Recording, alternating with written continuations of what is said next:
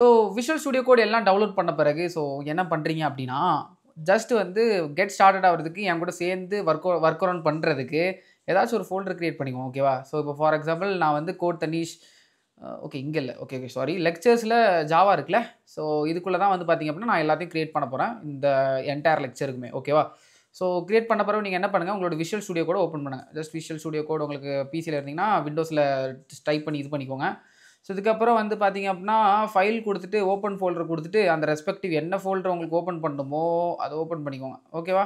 இதில் இருக்கா lecture Java அதை கொடுத்து ஓப்பன் பண்ணிக்கோங்க. நான் ஆல்ரெடி அதான் ஓப்பன் பண்ணி வச்சுருக்கேன். இங்கே பார்த்தீங்கனாலே தெரியும். ஓகே, இப்போ வந்து நான் உங்கள்கிட்ட ஒரே ஒரு விஷயம் சொல்லணும். ஸோ நான் சொன்ன மாதிரி ஆல்ரெடி ஜாவா வந்து பேசிக்கலி பேரடைம்னு வரும்போது அது ஒரு ஆப்ஜெக்ட் ஓரியன்டட் ப்ரோக்ராமிங் லாங்குவேஜ் தான். ஸோ அதனால் வந்து அதில் சில கான்செப்ட் வந்து கொஞ்சம் ஊப்ஸ்க்கு ரிலேட்டடாக வரும். For example class, object, methods இதெல்லாமே மோர் ஓரியன்டடாக நிறைய ஊப்ஸ் ரிலேட்டடாக நீங்கள் வந்து இப்போது பேசிக்காக நம்ம சால்வ் பண்ணும்போதே அந்த ஸ்ட்ரக்சர்லாம் நீங்கள் பார்க்கலாம்.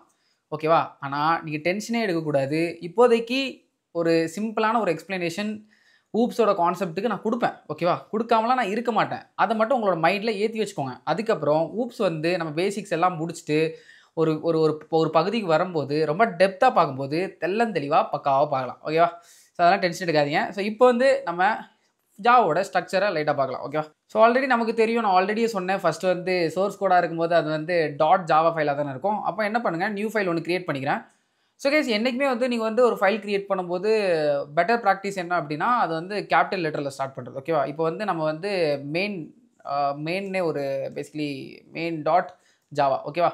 நான் ஆல்ரெடி சொன்ன மாதிரி சோர்ஸ் ஃபைல் வந்து ஜாவாலேருந்து தானே ஸ்டார்ட் ஆகும். அதுக்கப்புறம் தான் நான் ரொம்ப கிளியராக எக்ஸ்பிளைன் பண்ணியிருந்தேன். அதுக்கப்புறம் நம்ம என்ன பண்ணுவோம் அப்படின்னா ஜேடிக்கில் ஒரு ஜாவா சீன் ஒரு கம்பைலேஷன் டூல் இருக்குது. அதை ரன் பண்ணோம் அப்படின்னா அது வந்து பைட் கோடாக மாறும். அந்த பைட் கோட் வந்து டாட் கிளாஸ் ஃபைல். ஓகேவா? இதெல்லாம் வந்து இப்போ நான் ப்ராக்டிக்கலாக காமிக்க போகிறேன்.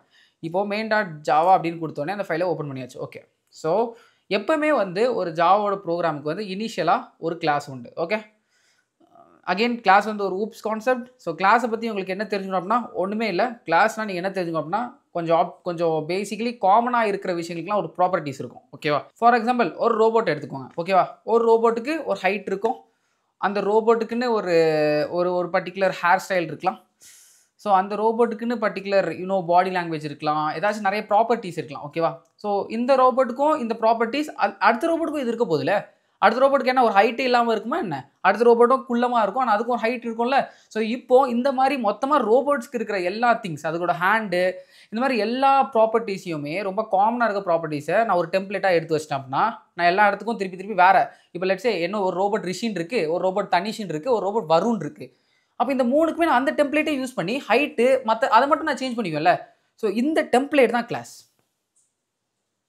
இந்த டெம்ப்ளேட் தான் கிளாஸ். ஸோ பேசிக்கலி நான் என்ன பண்ணுவேன் அப்படின்னா நான் ஒரு காரை தான் வந்து ப்ரோக்ராம் பண்ண போகிறேன். ஒரு காரைனா நான் கம்ப்ளீட்டாக என்டையராக ப்ரோக்ராம் பண்ண போகிறேன். அதுக்கு ஸ்பீடு அதோட ஸ்பீடுக்கு ஏற்ற மாதிரி அதோட ஃபியூலை எல்லாம் ரெடியூஸ் பண்ணுறதுக்கு ஏற்ற மாதிரி நான் ஒரு ப்ரோக்ராம் கிரியேட் பண்ண போகிறேன். அப்போது ஒரு காருக்கு வேறு விஷயமா இருக்கும், ஒரு காருக்கு இன்னொரு விஷயமா இருக்கலாம்.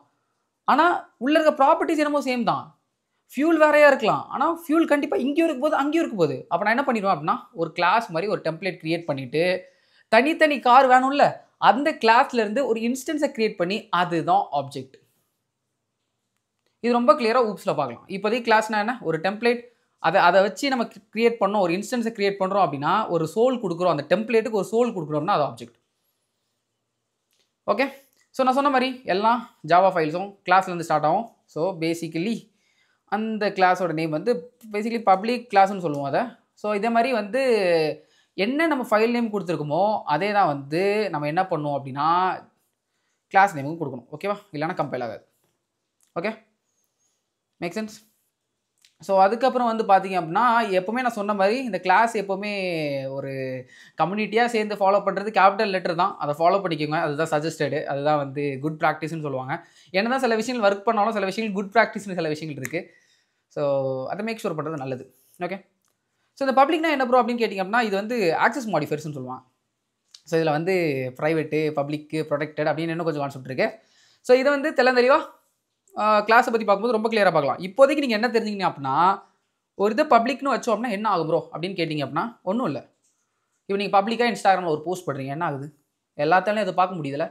அதே மாதிரி தான் ஒரு கிளாஸை நீங்கள் பப்ளிக்காக வச்சுருந்தீங்க அப்படின்னா எல்லா ஃபைலாலையும் இதை லொக்கேட் பண்ண முடியும், எல்லா கிளாஸாலையும் இது யூஸ் பண்ண முடியும், மற்ற எல்லா ஃபைல்ஸ்லையும் இதை நீங்கள் இம்போர்ட் பண்ணி எப்படி சொல்கிறது யூஸ் பண்ணிக்கலாம். I hope it makes very clear, right? Okay, பப்ளிக்லாம் ரொம்ப கிளியராக புரிஞ்சுக்கணும்னு நினைக்கிறேன். கூல்.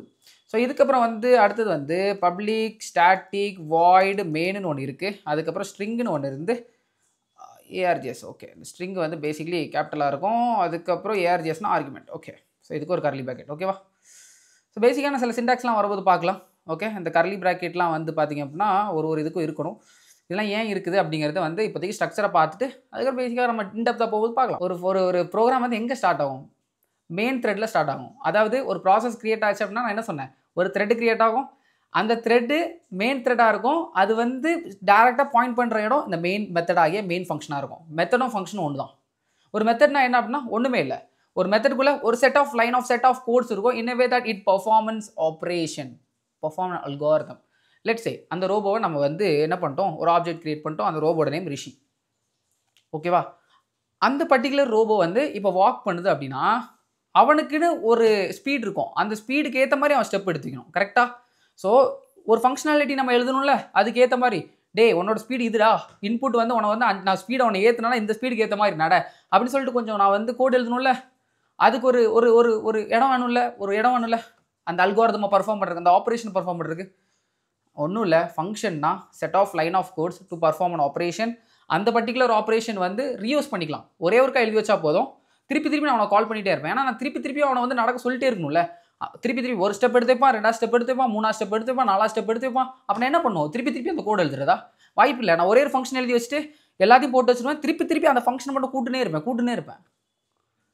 சிம்பிளாக இந்த மெத்தட் ஃபங்க்ஷன் ரெண்டுமே ஒன்று. இப்போ நான் சொன்னதான் எக்ஸ்பிளனேஷனு. இதுக்கப்புறம் இது ரொம்ப கிளியராக ஃபங்க்ஷன்ஸில் பார்க்கலாம். ரொம்ப டென்ஷன்லாம் எடுக்கவே எடுக்காதீங்க. இப்போதைக்கு இதெல்லாம் இது ஓகேவா? அது மட்டும் தெரிஞ்சுக்குவோம். அதுக்கப்புறம் என்ன ப்ரோ, இந்த பப்ளிக் ஆல்ரெடி சொல்லிட்டேன். இந்த மெத்தட் வந்து எல்லாத்துக்குமே ஓப்பனாக இருக்கும், அது ஆக்சஸ் மாடிஃபையர்ஸ். ஓகே, இந்த ஸ்டாட்டிக்னா என்ன அப்படின்னு கேட்டிங்க அப்படின்னா, ஓகே, ஸோ நான் என்ன சொன்னேன், இது வந்து ஒரு கிளாஸ். கரெக்டாக? இந்த கிளாஸ் என்ன சொன்னேன், ஒரு டெம்ப்ளேட். ஓகே ப்ரோ, கிளாஸுங்கிறது நீ ஒரு டெம்ப்ளேட்னு சொன்னேன். சரி, ரைட்டு. அப்போது அதுக்கு என்ன உயிர் இல்லை, மேக் சென்ஸ். இப்போ அதுக்கு உயிர் இல்லைங்கும்போது ஆப்ஜெக்ட் கிரியேட் பண்ணும். ஓகே, நீ தான் சொன்னேன் ஆப்ஜெக்ட் கிரியேட் பண்ணி இந்த கிளாஸுக்கு. ஒருவேளை நான் ஆப்ஜெக்டே கிரியேட் பண்ண மாட்டேன்னு சொல்கிறேன். ஏன்னா வந்து நான் ஒருத்தன் எவனாச்சும் ஆப்ஜெக்ட் கிரியேட் பண்ணாமல் வச்சிட்டான், ஆனால் எனக்கு இந்த இது ரன் ஆகும் போயிருமே ப்ரோ, இது இன்ஸ்டன்ஸே இல்லைனா ரன் ஆகும் போயிடும் அப்படின்னா அதுக்கு தான் ஸ்டாட்டிக் கொடுத்தீங்க அப்படின்னா அந்த கிளாஸ் ஆப்ஜெக்ட் இல்லாமல் ரன் ஆகும், அந்த மெத்தட் ஆப்ஜெக்ட் இல்லாமல் ரன் ஆகும். கிளியராக புரியும்னு நினைக்கிறேன். ஸோ வாய்ட் அப்படிங்கிறது வந்து பார்த்தீங்க அப்படின்னா இந்த ஃபங்க்ஷன் எதுவுமே ரிட்டர்ன் பண்ணாதுன்னு அர்த்தம். அதான் சொன்னால் இந்த ஃபங்க்ஷனில் கிளியராக பார்க்கலாம். இப்போதைக்கு வாய்ட்னா ரிட்டர்ன் பண்ணாதுன்னு அர்த்தம். மெயின்னா இந்த ஃபங்க்ஷனோட நேம் மெயின். ஸோ நான் ஆல்ரெடி சொன்ன மாதிரி மெயின் ஃபங்க்ஷனில் தான் ஸ்டார்ட் ஆகும் ஜாவா ப்ரோக்ராம். ஸோ அப்படி தான் செட் பண்ணி வச்சிருப்பாங்க. மெயின் ஃபங்க்ஷன் இல்லாமல் ஜாவா ரன் ஆகுது. ஜென்ரலாக எல்லா லாங்குவேஜஸும் அந்த மாதிரி தான். இது வரைக்கும் கிளியராக புரிஞ்சுக்கணும்னு நினைக்கிறேன். ஸோ இப்போ என்ன பண்ணலாம் அப்படின்னா ரன் பண்ணி பார்க்கலாம். ஓகேவா? ரன் பண்ணி பார்க்குறதுக்கு முன்னால் நம்மகிட்ட ஒன்று இருக்குது, system.out.println அப்படின்னு நம்ம ஒன்று கொடுத்தோம் அப்படின்னா எல்லாரும் வந்து ஹலோ வேர்ல்டுன்னு கொடுப்பாங்க. நம்ம வேணால் hi code Tanishq members. Okay, cool. So இது கொடுத்துட்டு சேவ் பண்ணிவிட்டு நான் என்ன பண்ணலாம் அப்படின்னா டெர்மினலில் இப்போ ஃபஸ்ட்டு என்ன பண்ணும் மக்களே சொல்லுங்கள், நீங்களே சொல்லுங்கள். என் வீடியோஸை 13 வீடியோஸ் கிளியராக பார்த்துட்டீங்களா? எதாவது டவுட் இருக்கா? இல்லை அப்போ சொல்லுங்கள். ஜாவா சி இந்த மெயின். கரெக்டாக? ஜாவா சிங்கிறது என்னது? கம்பைலர். இது எந்த இடத்துல இருக்கும்? விச் ஜாவா சின்னு போடுங்க. யூசர் பின் ஸ்லாஷ் ஜாவா சின்னு இருக்குது. அது எதுனாலும் தெரியும். போன வீடியோவில் பாத் வேரியபிள்ஸ் பார்த்தோம்ல, மேக் சென்ஸ். அந்த இடத்துல தான் இருக்குது. இந்த ஜாவா கம்பைலர்லாம் இது எப்படி ப்ரோ இருக்கும்னா அந்த பாத்துக்குள்ளே போய் பாருங்கள், எக்ஸிக்யூட்டபிள் ஃபைல்ஸாக இருக்கும். கிளியராக புரிஞ்சா? ஸோ இப்போ என்ன பண்ணும், ஜாவாசிங்கிறது கம்பைலர். அந்த கம்பைலர் வச்சு தான் நம்ம பைட் கோடாக மாற்ற முடியும். ரொம்ப கிளியராக போதும். எதை வந்து பைட் கோடாக மாற்றணும்? இந்த ஃபைல் தான். இந்த ஃபைலோட நேம் என்ன? main.java. இங்கே பாருங்கள் என்னது இந்த ஃபைலோட நேம் என்ன? main.java. ஓகே, அப்போ ஜாவாசி main.java. என்ன பார்க்குறீங்க? main.class கிரியேட்டாக இருக்கா? இதுதான் என்னது? Byte code format. இந்த பைட் கோட் ஃபார்மேட் ஜேவிஎம் வச்சு யூஸ் பண்ணும்போது with the help of JRE என்ன நடக்கும்? பிளாட்ஃபார்ம் இண்டிபெண்ட்டாக ரைட் ஒன்ஸ் ரன் எனிவேர் பண்ணலாமா? கிளியராக பார்த்தோமா? அது main.class ஃபைல். இதுதான் அந்த பைட் கோட். இப்போ என்ன நம்ம ரன் பண்ணல, ஒரு 50% பார்ட்டாக முடிஞ்சிருக்கும். பைட் கோடாக மாற்றிருக்கும். இப்போ கம்ப்யூட்டர் கோடாக மாற்றுறது அது என்ன பண்ணும்? ஜேஆர்இ யூஸ் பண்ணி ஜேவிஎம் ரன் பண்ணி ஜேவிஎம் இன்ஜினை உள்ளே கொண்டு வந்து ஸ்டாக்கு ஹீப்பு ஜேவிஎம் மூலமாக இன்ஷியலைஸ் பண்ணி அதுக்கப்புறம் என்ன பண்ணும் கைஸ்? இதை ரன் பண்ணி பிரிண்ட் பண்ணும். ட்ரூ. ஸோ அதுக்கு உள்ள கமாண்ட் என்னன்னா ஜாவா. இதுவும் எங்கே இருக்கும்னா அதே பாத்தில் இருக்கும். Which Java user bin slash Java. இப்போ ஜஸ்ட் ஜாவான்னு கொடுத்துட்டு மெயின்னு கொடுங்க. இந்த ஃபைலோட மெயின். ஓகே, டாட் கிளாஸ்லாம் கொடுங்கன்னா ஜாவா மெயின்னு கொடுங்க. Hi code Tanishq members. Print ஆகுது பாருங்கள், கிளியராக பாருங்கள், பிரிண்ட் ஆகுது. Hi code Tanishq members. அது என்ன bro system dot out dot பிரிண்ட்லன் அப்படின்னா ஒன்றும் இல்லை. ஜஸ்ட் இப்போ டிஸ்பிளேல நம்ம இது பிரிண்ட் பண்ணோம்ல, இப்போ நீ கால்குலேட்டரில் 5+10 போட்டால் 15 எப்படி வருது? அந்த டிஸ்பிளே பண்ணுறதுக்கு ஒரு கமாண்ட் இருக்கும்ல, அந்த கமாண்ட் தான் சிஸ்டம் டாட் அவுட் டாட் பிரிண்ட்லன். இது வந்து நம்ம பிரிண்ட்டும் யூஸ் பண்ணலாம். ஓகேவா? அது என்ன நம்ம கிளாரிட்டியாக பார்க்கலாம். இப்போ வந்து உங்களுக்கு பேசிக்லி ஒரு ஜாவோட ஸ்ட்ரக்சர் எப்படி, அதை எப்படி ரன் பண்ணுறது, நான் காமிச்ச மாதிரி எப்படி டிஃபைன் பண்ண மாதிரி நான் கிளியராக ப்ரூஃப் பண்ணியிருப்பேன்னு நினைக்கிறேன். எப்படி பைட் கோட்லேருந்து எப்படி கிளாஸாக மாறுது, எப்படி கிளாஸ்லேருந்து இன்டர்பிரட் ஆகி கோட் ரன் ஆகுது அப்படிங்கிறது எல்லாமே நான் கிளியராக புரிஞ்சிருக்கோம்னு நினைக்கிறேன். ஸோ நெக்ஸ்ட் வீடியோவில் REPLன்னு ஒரு கான்செப்ட் இருக்குது, அதை பார்க்கலாம்.